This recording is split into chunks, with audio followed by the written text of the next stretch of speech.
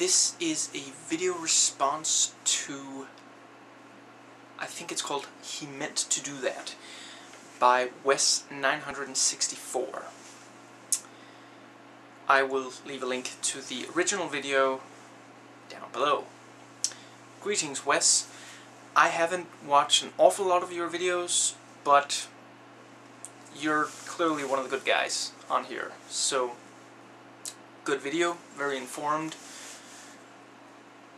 and I pretty much agree with everything you said. I'm not really going to be repeating it. Those of you who are wondering, just go watch Wes's video. It's excellent. One thing. The part where you say that everybody gets picked on every now and then, something like that. I might be paraphrasing. I hope that you feel it lives up to the original intended meaning. Before I comment too much on it, I haven't really followed the whole drama with Weatherman Kevin all that much. I've really only heard about it in other people's videos, and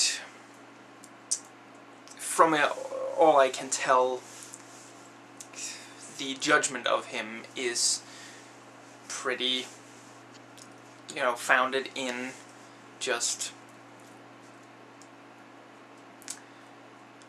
well, yeah, what he did was wrong, obviously. There is no excuse for making death threats, and I am not looking to make any excuses or defend him. I am mainly just looking to clarify something through personal history here. Anyway, when you said, everybody gets picked on every now and then, I don't know if Weatherman Kevin has said that this was the extent. I don't know if he said anything about the extent of the bullying that he experienced. Maybe he has, and maybe you did not in any way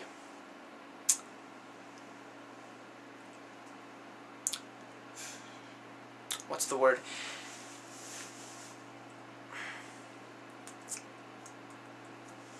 Maybe your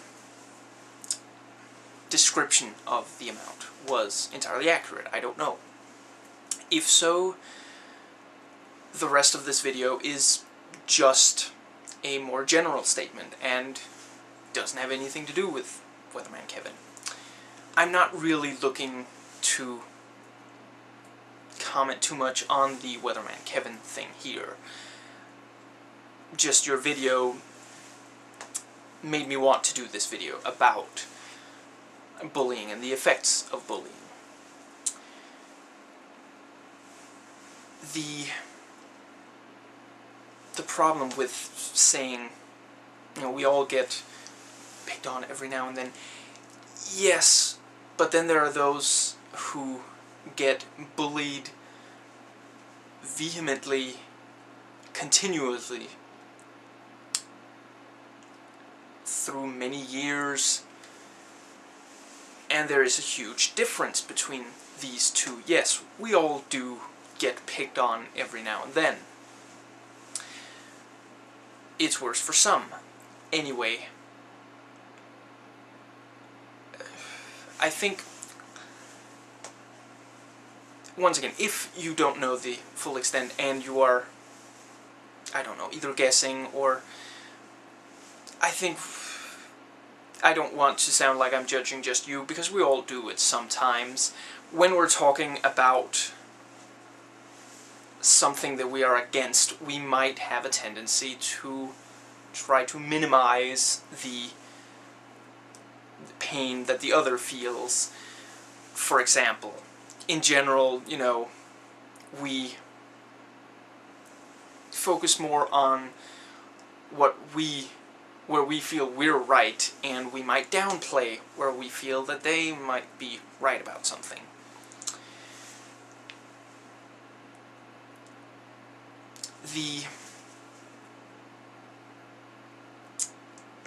I don't condone his behavior, but I would be lying if I claimed that I could not at all understand what motivates it. I was bullied by pretty much everyone I came into contact with through most of my education. I went to 3 or 4 different schools, depending on how you want to count the last one, but I'm not going to go into any details on that right here and now in this video. And of the 3 or 4 schools, one of them I went to twice. It was kind of where they dumped the students that couldn't get along with others in a regular school.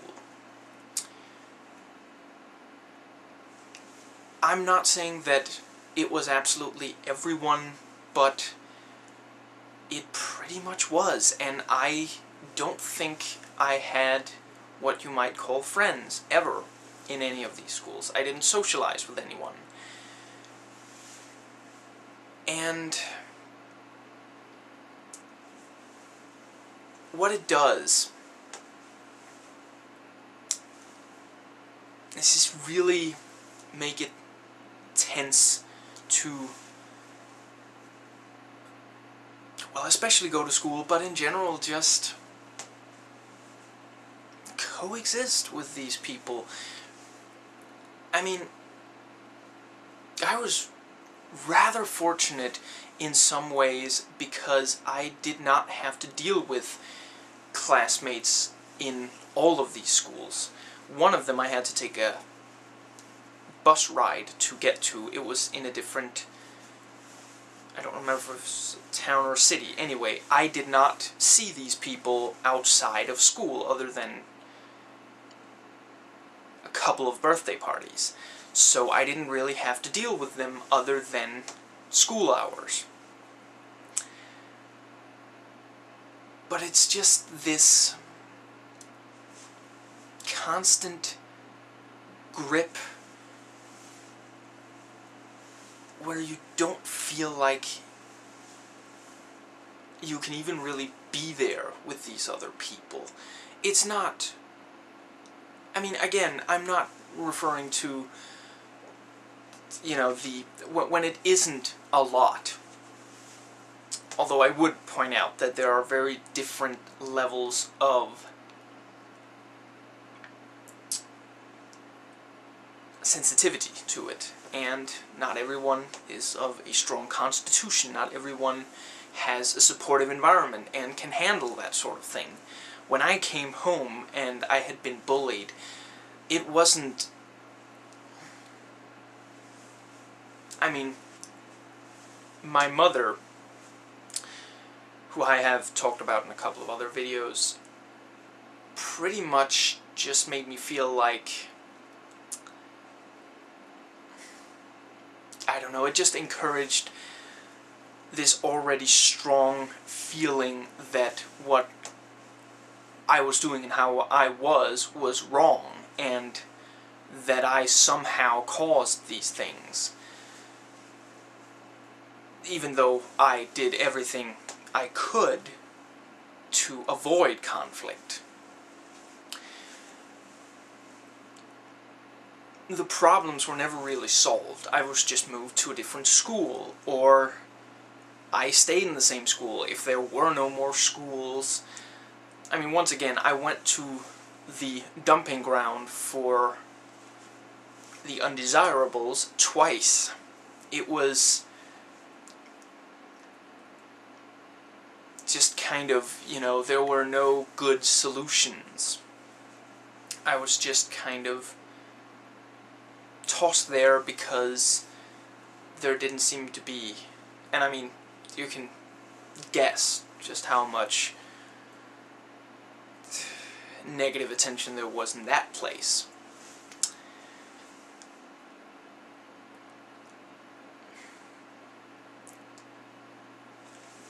I don't think that you can understand how bad it is if you haven't been very heavily bullied. And I also want to clarify, some people do get back out of it. I'm not sure I've met any. Okay, maybe one or two. But for some of us, it really leaves a mark. And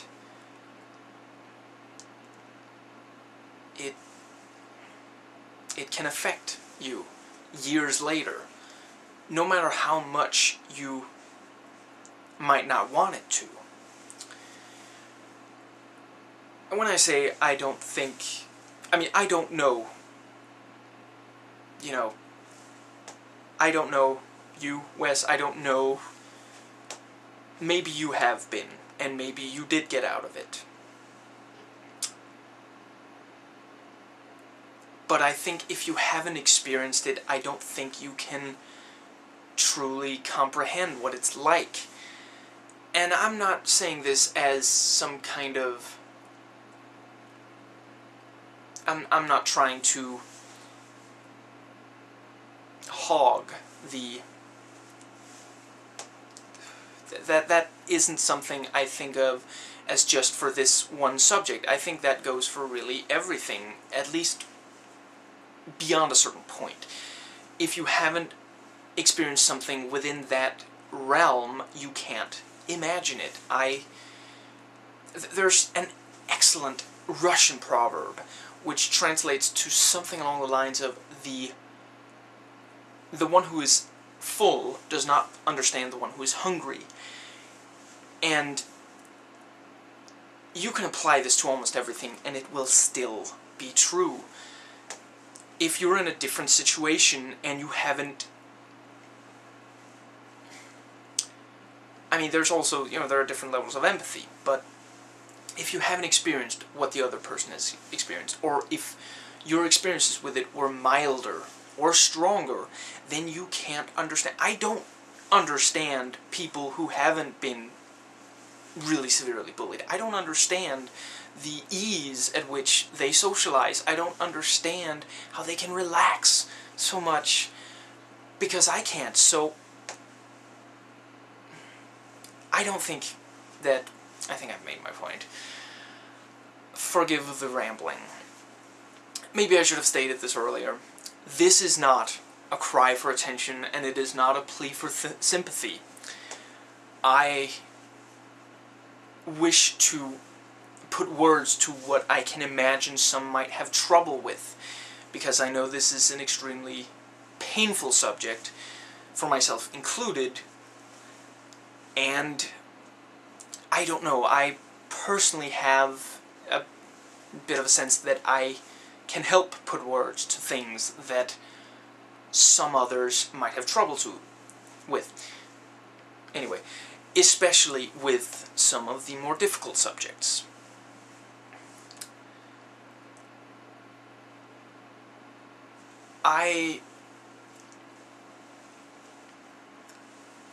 Though I logically know that the rest of the world's population is not a big unformed mass who all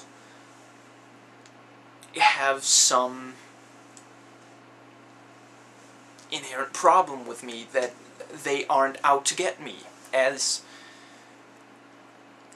once again, Weatherman Kevin does. I know this logically, but when I did get into education, it was essentially... yeah, it was the last few grades, and when I got there, and the people around me were open and accepting, and they didn't, at least outwardly, express any strong dislike of me. Though I logically know and knew then that the rest of the world was not this big mass of people who all are like the same. I still did think to myself, so now you're ready to accept me. And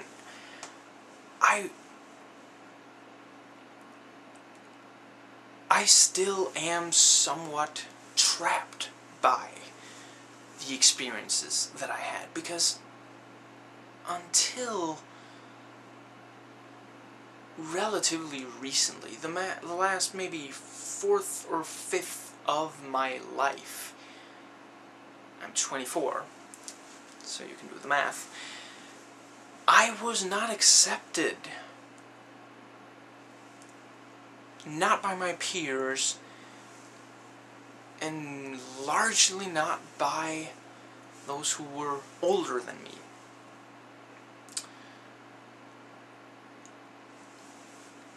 There were expectations, and even if I met them, those who were older than me would essentially treat it as if that was the bare minimum.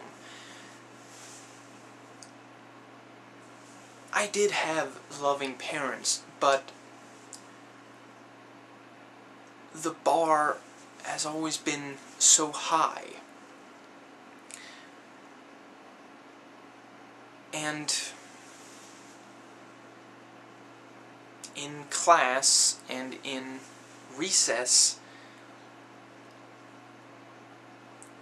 for various reasons,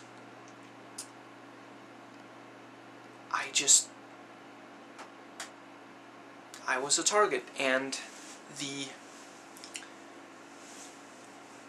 I'm slowly at least trying to improve social skills and trying to get friendships, and I can't really overstate the impact that it has had and continues to have been bullied that much. I can't particularly relax, even when I'm by myself.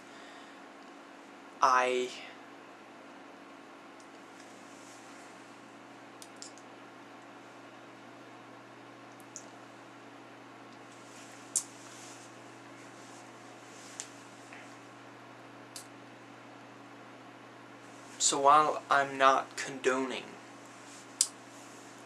the actions of Weatherman Kevin, I can understand why he reacts like that.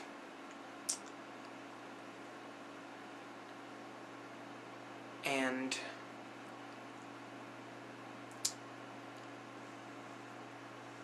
when he deleted the videos and said something to the effect of, it was just a joke,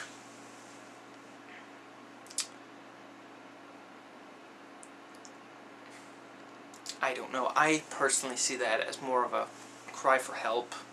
I think it is extremely difficult to admit when you've done something wrong. I think this is true for many of us, because there is a stigma. There is this utterly ridiculous idea that when you have made one mistake, then you can't be trusted, or at least not quite as much as those who haven't made any mistakes. And it's ridiculous, because we all make mistakes. That is life. We make mistakes, we try to fix them, we move on, we learn from our mistakes. You know, that is the idea, at least.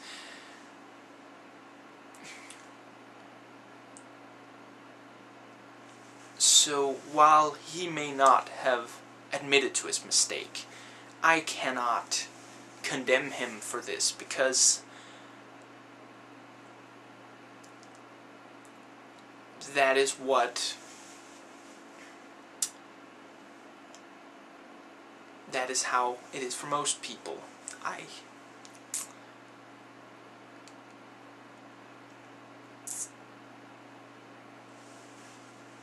I hope that Weatherman Kevin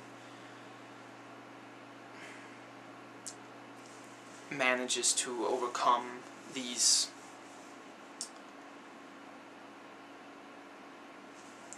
effect of these experiences.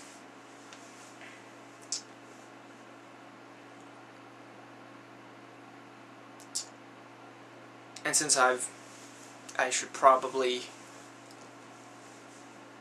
expressed sympathy for him, I should probably say, you know, to anyone who has been threatened by him with death or physical harm or being tracked down, obviously I have far more sympathy for you.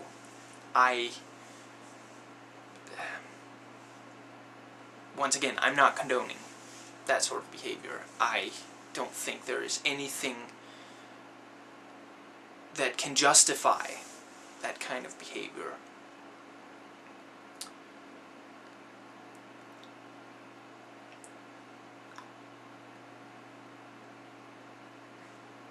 But I do want people to realize that this sort of behavior, I've seen so many times in my life that people will just poke the bear right until they get scratched, and then the bear is shot. It's not restrained, it's shot. It's attacked with full force. And I'm not saying the bear was right, but I am saying that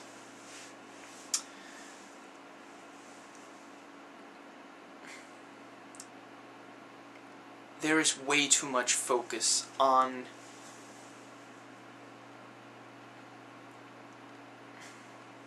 I think we need more focus on